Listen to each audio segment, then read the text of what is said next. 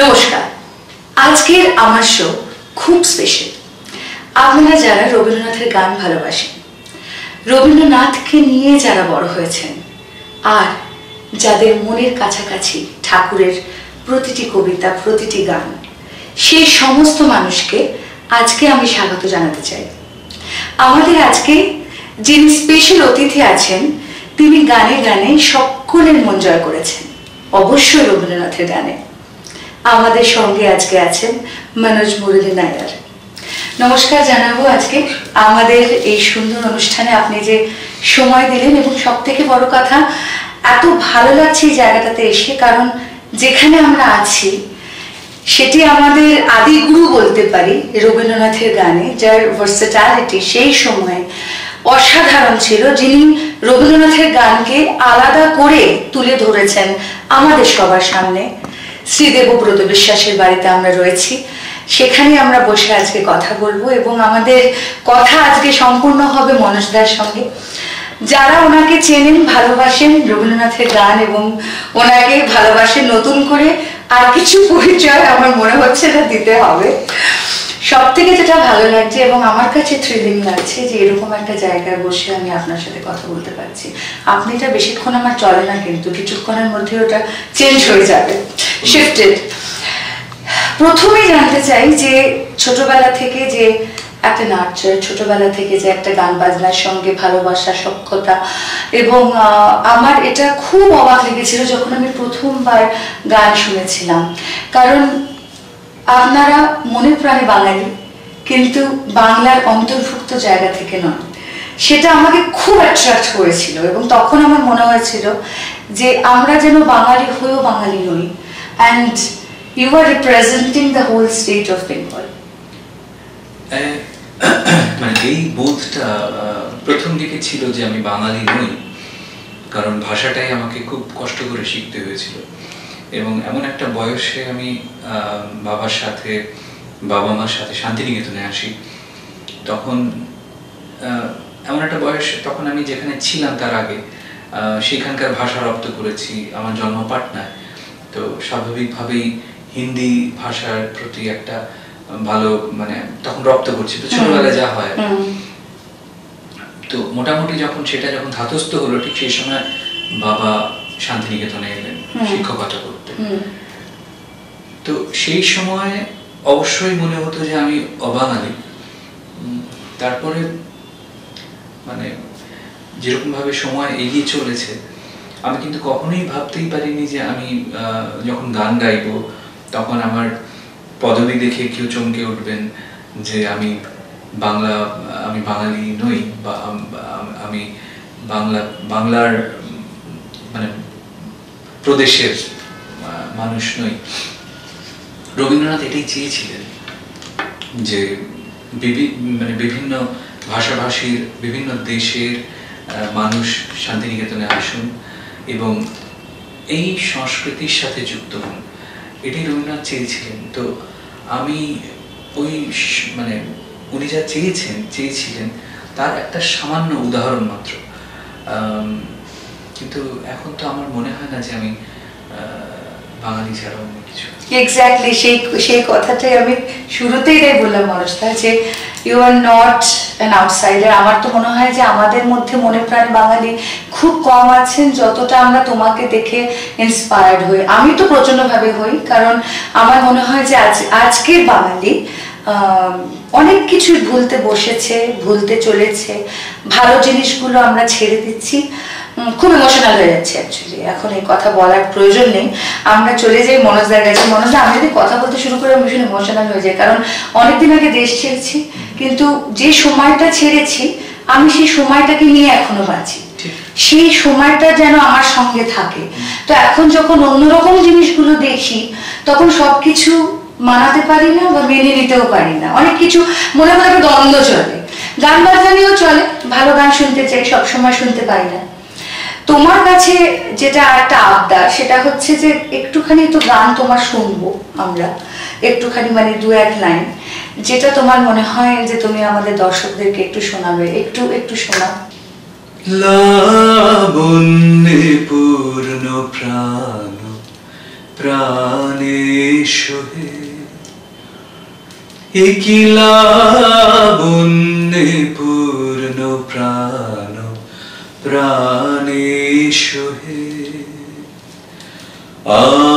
আনন্দ বসন্ত সমাগমে কি লাবণ্যে পূর্ণ প্রাণ প্রাণে সোহে।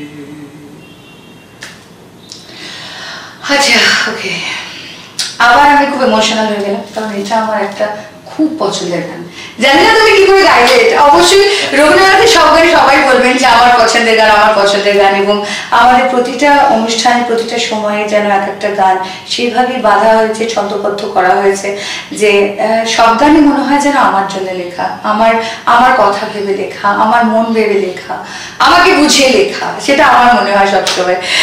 আচ্ছা, এবার তুমি বলো যে এই যে শান্তিনিকেতনে যাওয়া, তোমার যে একটা শিক্ষা, তো এর মানে এটার মধ্যে মোটিভেশন তো এক্স্যাক্টলি কার ছিল? তোমার মার বাবার তরফ থেকে? মানে অ্যাকচুয়ালি তোমাদের ফ্যামিলিতে কি খুব মানে গান বাজনার ব্যাপারটা ছিল?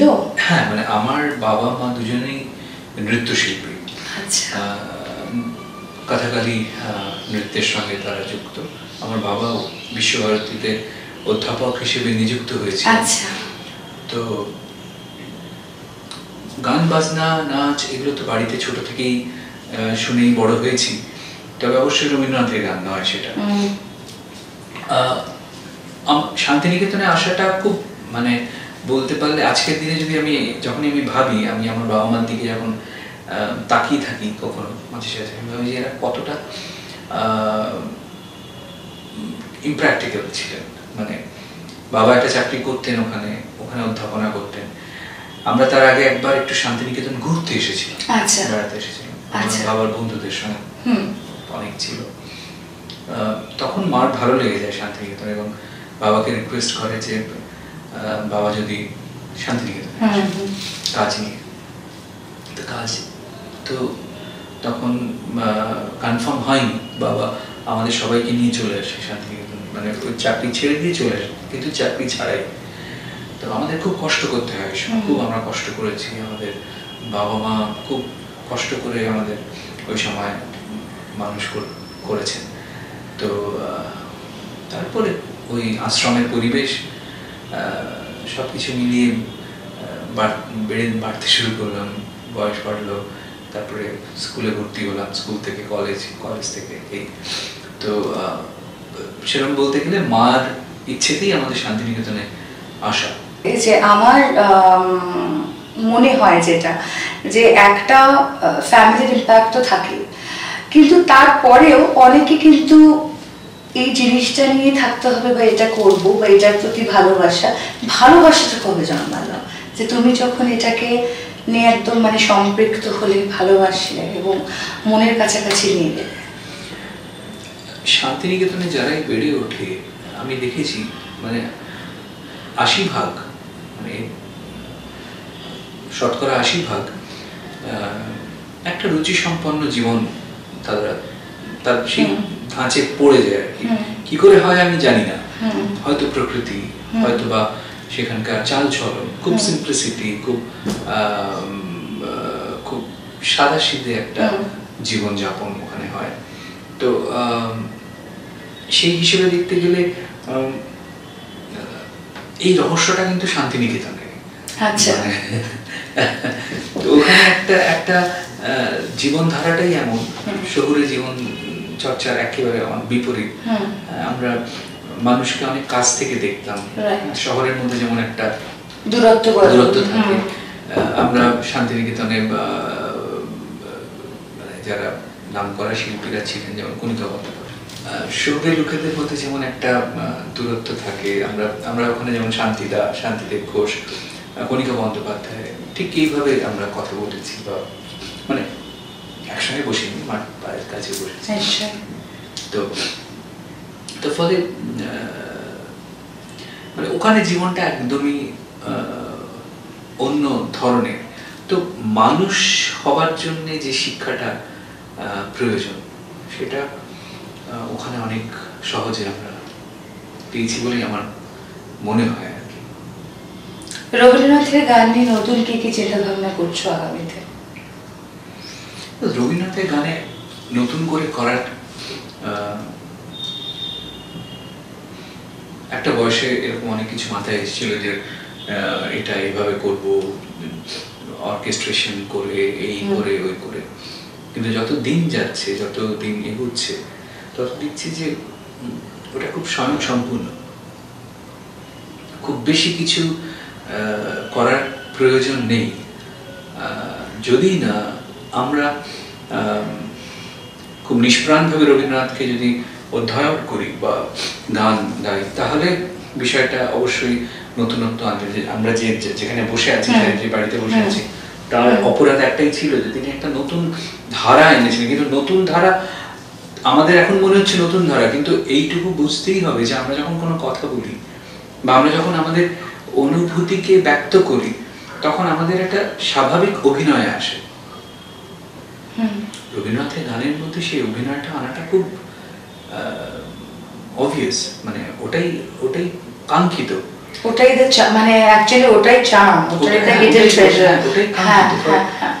আমরা প্রশ্ন বলি দেবব্রত বিশ্বাস, না আমি নাম করে বলছি, দেবব্রত বিশ্বাস নিয়ম ভেঙেছেন, এই ভেঙেছে, কিন্তু নিয়ম তো রবীন্দ্রনাথই ভেঙেছেন। আমাদের মানে আমাদের বঙ্গদেশে, পশ্চিমবঙ্গ আর বাংলাদেশ তখন ছিল না, বঙ্গদেশের গান বাজনাটা একেবারে মানে মুঘলদের সঙ্গীত ছিল, মানে খেয়াল, ঠুমরি, টপ্পা, এইগুলোই তো ছিল তখন। কিন্তু রবীন্দ্রনাথ ভাবলেন যে বাঙালি গান হবে বাঙালিদের মতো, সেটা কখনোই ওস্তাদদের গানের নকল হবে না, হওয়া উচিত নয়।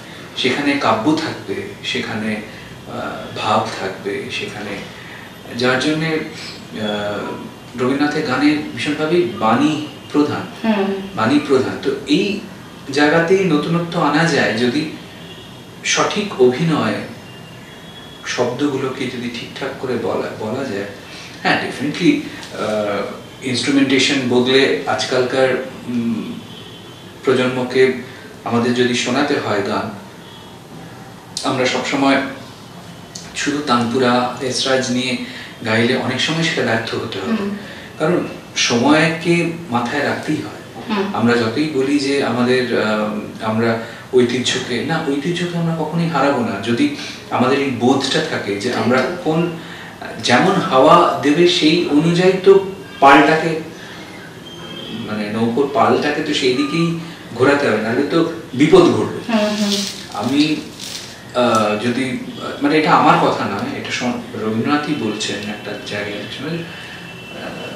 মানে সংস্কৃত খুবই ভালো ভাষা, কিন্তু দৈনন্দিন ব্যবহারে এখন আমি যদি সংস্কৃতকে মানে করতে চাই, ইনসার্ট করতে চাই, তাহলে সেটা অকেজো হয়ে যাবে। মানে দৈনন্দিন কাজে এখন আমরা যদি ভাবি যে মানে আমাদের গান এখনকার কলেজ স্টুডেন্টসদেরকে আমরা যদি গান শোনাতে চাই, আমরা সবসময় ট্র্যাডিশনটাকেই শুনিয়ে আমরা তাদেরকে মজাতে পারবো, এইটাকেও আমাদের একটুখানি সরিয়ে রাখতে হবে, একটু ভাঙতে হবে।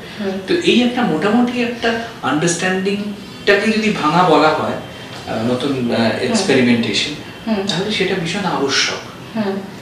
তার মধ্যে কোনো ক্ষতি কিছু নেই, যদি না সুর চেঞ্জ করে কিছু না হয়।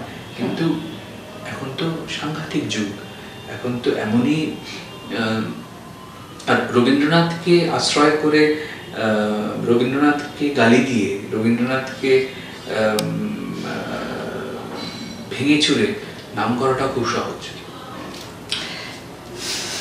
সেটা আমি অস্বীকার করবো না, কিছুতেই না।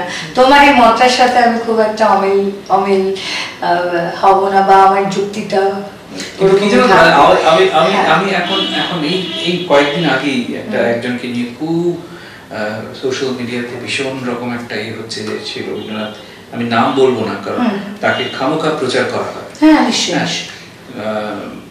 তার গান শুনে সেটা কোন একটা বিশ্ববিদ্যালয়ে কোন ছাত্রীরা সেটা লাইন লিখে এসব হয়েছে অনেক কিছু। কিন্তু ঘটনাটা আমার একটা জিনিস, তাহলে যারা সঠিকভাবে রবীন্দ্র চর্চা করছেন বা রবীন্দ্রনাথের গান চর্চা করছেন, তারা কেন জনসাধারণের কাছে পৌঁছতে পারছেন?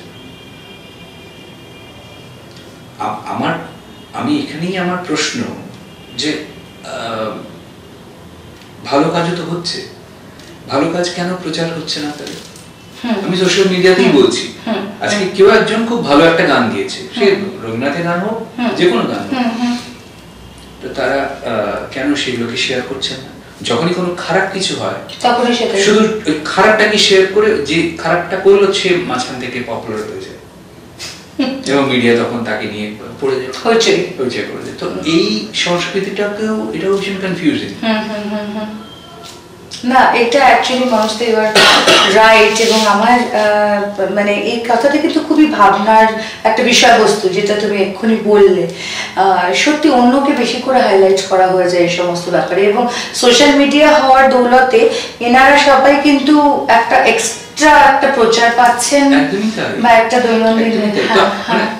ওটাকে রুখতে গেলে আমাদের এমন কিছু করা উচিত। প্রথমত আমি এই বয়সে এসে এই ধারণার বাইরে চলে যাচ্ছি যে সবাই মিলে এক জায়গায়, আমরা কেউ সবাই এক জায়গায় আসতে পারি না, আর বাংলাদেশের তো নয় না।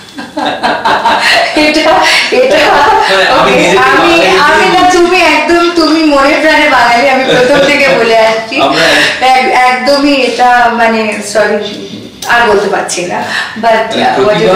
প্রতিবাদের ভাষা শুধু তাকে গালিগালাজ করা নয়, আমার মনে হয় সেখানে রবীন্দ্রনাথকে সঠিকভাবে পড়ে অধ্যয়ন করে আমার নিজের কথাবার্তার মধ্যে, আমার আচার ব্যবহারের মধ্যে, তবেই রবীন্দ্রনাথ ফুটে আসবে। সব থেকে ভালো একটা মোমেন্ট যেটা তোমার মনে হয় যে সারাটা জীবন তোমার সঙ্গে থাকবে, বা তুমি যখনই একটা কোনো কিছু করতে চাও সেই কথাটাই তোমার প্রথম মাথায় আসে, এরকম কিছু আছে যেটা একটু শেয়ার করা যায়? মানে আরেকটু আমাকে বুঝিয়ে বলো কি বলছো। মানে ধরো এমন কোনো একটা স্পেশাল মোমেন্ট তোমার লাইফে যেটা সবসময় তোমার সঙ্গে আছে, মানে তুমি এমনিতেও যখন বসে থাকো তোমার মনে হয় যে আচ্ছা ওই দিনটা না হলে আজকের মনোজ হতো না, এরকম কি কোনো কিছু আছে যে তোমার মনে হয় যে যেটা একদম অঙ্গাঙ্গিভাবে জড়িত আজকে তোমার সঙ্গে? দেখো, ক্যারিয়ারের দিক থেকে যদি বলি তাহলে অবশ্যই এটা দিনক্ষণ বলা যেতেই পারে। তাহলে আমাকে দুটো অপশন দিতে হবে। হ্যাঁ বলো। একটা হচ্ছে ক্যারিয়ার অপশন, মানে একটা কথা, আর একটা হচ্ছে আমার আত্মিক সুখের। মানে দুটোকে আমি সরিয়ে রাখছি। ঠিক আছে, আমরা তাহলে তোমাকে দুটো অপশনই বলার জন্য দিচ্ছি। প্লিজ। একটা হলো যে একটা ছেলে, সে ট্রেনে সেকেন্ড ক্লাস কম্পার্টমেন্টে উঠে একটা কাগজ কিনে সেখানে একটা বিজ্ঞাপন দেখে গান পাঠিয়ে 2000 সালে প্রথম বাংলা সঙ্গীত মেলায় গান গাইবার সুযোগ পায়, এবং মানে জনস্রোতের সামনে। সেই দিনটা আজকে যখন আমি ভাবি, তখন আমি সত্যি ভাবি সেই সময়টা যদি না পেতাম, সেই মুহূর্তে অতজন মানুষকে যদি আমি আমার অপরিণত, তখন আমি অপরিণত, মানে 2000 সাল আজ থেকে 20 বছর আগের কথা। তো সেই সময় আমাকে যদি ওই ওয়ার্মথ যদি আমি না পেতাম, তাহলে আমি আজকে এখানে বসে তোমার সঙ্গে কথা বলতেই পারতাম না। আমার মনে হয় এটা আমার মানে ক্যারিয়ার ওরিয়েন্টেড কথা। আর যদি বলো যে আত্মিক সুখ, আমি শান্তিনিকেতনে প্রায় 34 বছর কাটিয়েছি, 30 থেকে 34 বছর কাটিয়েছি। এই শুদ্ধ জোড়াসাঁকো ঠাকুর বাড়িতে আগেও গান গিয়েছি, শুটিংও হয়েছে, অনেক কিছু হয়েছে। যে সত্য আমি আমার পরিচালনায় একটা অনুষ্ঠান ওখানে করি, অনুষ্ঠানের মানে সীমা প্রায় 4.5 ঘন্টা, 4.5 ঘন্টা টানা অনুষ্ঠান হয়েছে। সন্ধ্যে 4টে থেকে বিকেল 4টে থেকে রাত 8:30 প্রায় 4.5 ঘন্টার অনুষ্ঠান। রবীন্দ্রনাথেরই বসন্তের গান, তারপর একটা নৃত্যনাট্য। এই সত্য বুঝতে পারছি। হ্যাঁ, তো তখন যখন অনুষ্ঠানটা হচ্ছে একদম দালানে হচ্ছে, মানে আচ্ছা, ভেতরে যে দালানটা আছে। হ্যাঁ, অনুষ্ঠানটা যখন হচ্ছে একটা সময় পর সন্ধ্যে নামলো, আমার মনে হচ্ছিল যে ওই সমস্ত বন্ধ জানলা থেকে কেউ যেন বলছে একটু জানলাটা খুলে দাও, একটু দেখি। এবং একটা জানলা দূরে খোলাও ছিল। আমার মনে হচ্ছিল কেউ যেন ওই জানলা থেকে আমাদের এই পুরো অনুষ্ঠান, পুরো আয়োজন, সমস্ত কিছুকে পর্যবেক্ষণ করছে। তো ওইটা আমার কাছে একটা সদ্য পাওয়া একটা খুব, আর কি মানে আর কবে ওই সুযোগ আসবে আমি জানি না। আকাশ ভীষণ ঘন নীল ছিল, তারপরে চাঁদ উঠলো, সেই চাঁদের আলোয় জোড়াসাঁকো ভেসে যাচ্ছে। তো এটা আমার কাছে ভীষণই একটা স্মরণীয় মুহূর্ত হয়ে থাকবে। চাঁদের আলোটা যখন বললে, আমার একটা খুব পছন্দের গান আছে, সেটা সবার পছন্দের, জ্যোৎস্না রাতে সবাই গেছে মনে। একটু শোনাবে? দুটো লাইনই পারবো। হ্যাঁ, দুটো লাইনই করো। তুমি সবটাই পারবে, কিন্তু এখন আমাদের আনুষঙ্গিক যেগুলো আমাদের প্রয়োজন, সেটার বাইরে বসে মনোজটাকে, এটা আমার নিজের রিকোয়েস্ট, যে একটু শোনা।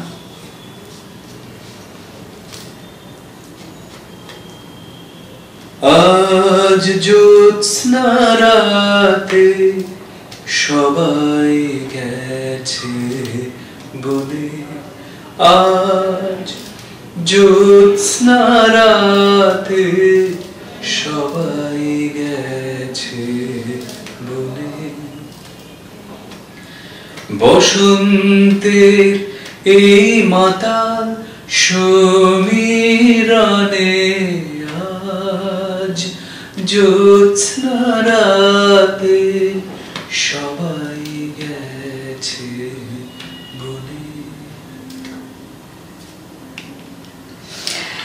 সবাই বলে গেছে, এবং এই জ্যোৎস্নারা যতবার আসবে, আমার তো মনে হয় যে বাঙালিরা এই গানটাকে ওই রাত, ওই সময়, ওই ভাবনার সঙ্গে সবসময় জুড়ে রাখবে। এটা মানে আলাদা করে আর কিছু বলা যায় না এই গানটা সম্পর্কে। তোমার খুব ভালো লাগার রবীন্দ্রনাথের গানটা কোনটা?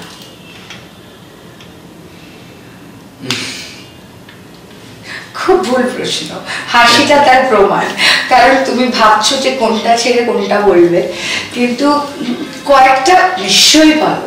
আমি শুধু দেখতে চাই যে যারা ওপারে বসে আছেন তাদের সাথে তোমার মনের মিল এক্স্যাক্টলি কতটা হচ্ছে। তুমি রবে নীরবে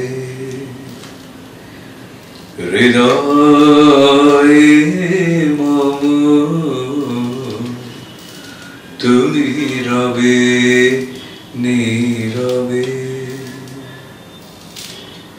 নিবিড় নিভৃত পূর্ণিমা নিশীথিনী,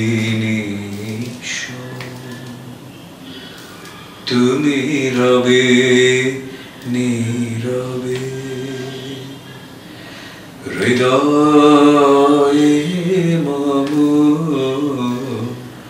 তুমি রবে নীরবে। এর পরের প্যারাগ্রাফটা প্লিজ করো। মম জীবন যৌবন মম অখিল ভুবন, তুমি ভরিবে গৌরবে নিশীথিনী সম, তুমি রবে নীরবে। তুমি রবে সরবে এবং হৃদয়ে সকলের, সেটুকু আমি বলতে পারি। নীরবে তুমি গাইতে পারো, কিন্তু সরবে থাকবে আমাদের সবার সাথে। আর আজকে কিন্তু গানে গানে কথায় কথায় সময় সবটাই শেষ, আর এই কারণে আজকে নিতে হবে আমাদের বিদায়। মনোজদাকে একটা ছোট্ট রিকোয়েস্ট করবো যে মনোজদা, তুমি আজকে যারা রবীন্দ্রনাথের গান নিয়ে ভাবছেন বা যারা উত্তরসূরি হতে চাইছেন, যদিও আমি জানি যে ব্যাপারটা অনেক সময় খুবই খুব করে আজকাল কমার্শিয়াল হয়ে যাচ্ছে বা একটু অন্য আঙ্গিকে করার একটা প্রচেষ্টা চলছে, কিন্তু তারপরেও তোমার কি মনে হয় যে এখন যারা ছোট, এখনকার যারা নতুন আসছেন শিল্পীরা, তাদেরকে এমন একটা কিছু বলো যে যেন তারা খুবই মোটিভেটেড হয়ে যান আরো জানার জন্য, আরো শেখার জন্য? একটা জিনিস ভীষণ বাস্তব যে রবীন্দ্রনাথই একমাত্র পারেন মানব সভ্যতাকে বাঁচিয়ে রাখতে। সেটা আমরা মনে করি না, কারণ আমাদের যেহেতু হাতের কাছেই আমরা পেয়ে যাই। কিন্তু আজকে যে ক্রাইসিস, সারা পৃথিবী জুড়ে যে দ্বন্দ্ব, বিরোধ, হিংসা, হানাহানি, এসবের ঊর্ধ্বে গিয়ে যদি আমরা মনুষ্যত্বকে স্থাপিত করতে চাই, তবে একমাত্র রবীন্দ্রনাথেরই আশ্রয় নিতে হবে। এবং সেটা গানে হতে পারে, কবিতায় হতে পারে, নাটকে হতে পারে। তাই যদি নিজেদের বাঙালি বলে প্রমাণ করতে চাও বা চান, তাহলে একমাত্র আশ্রয় হচ্ছে রবীন্দ্রনাথ, আর কেউ না। একটা কথা বলবো, আরেকটা রিকোয়েস্ট আছে, আবদার আছে বলতে পারো। সেটা হচ্ছে আমার একটা খুব পছন্দের গান আছে, প্রাণ চায় চক্ষু না চায়। ওটার আমার সব থেকে ভালো লাগে ওটার তাল, সব থেকে ভালো লাগে যেভাবে যে ছন্দে জিনিসটাকে সুরারোপিত করা হয়েছে বা কম্পোজিশন সম্পূর্ণভাবে। ওটা একটু গাইবে? আর তোমার সাথে যদি আমাকে একটু সুযোগ একটুখানি গলা মিলাবে। হ্যাঁ নিশ্চয়ই, আমার খুব পছন্দের। কিন্তু ওই গানটা না আমরা সচরাচর যে লয়ে শুনি, ওই গানটার মধ্যে কিন্তু একটা কি বলবো, ওটা কিন্তু ওটা আনন্দের গান হয়। জানি জানি, ওটার মধ্যে একটা দ্বৈত অর্থ আছে। তো সেই অর্থটা যারা জানেন তারা সেই অর্থের স্বাদ নেবেন, যারা ছন্দটা জানেন তারা ছন্দের স্বাদ নেবেন। আর এখন আমি স্বাদ নেব মনোজদার সঙ্গে একটু গলা মেলানো। চল। প্রাণ চায় চক্ষু না চায়, মরিয়ে কি তোর দুস্তর লজ্জা। প্রাণ চায় চক্ষু না চায়, মরিয়ে কি তোর দুস্তর লজ্জা। প্রাণ চায় চক্ষু না চায়, সুন্দর এসে ফিরে যায়, তবে তার লাগে মিথ্যা এ সজ্জা। প্রাণ চায় চক্ষু না চায়, মরিয়ে কি তোর দুস্তর লজ্জা। প্রাণ চায় চক্ষু না চায়। ফ্যান্টাস্টিক, দারুণ লাগলো আজকের এই আমাদের আড্ডাটা। আমার তো ভালো লেগেছে, আপনাদের কেমন লেগেছে? ফিরে আসবো সামনের সপ্তাহে আরো আপনাদের পছন্দের শিল্পীদেরকে নিয়ে আমাদের এই অসাধারণ একটা বাংলা শোতে, যার নাম আমার শো। সঙ্গে থাকতে ভুলবেন না, আমি রাগিনী। সামনের সপ্তাহে আবার দেখা হবে আপনাদের সকলের সাথে। আর আজকের মতো এখানে শেষ করছি, নমস্কার।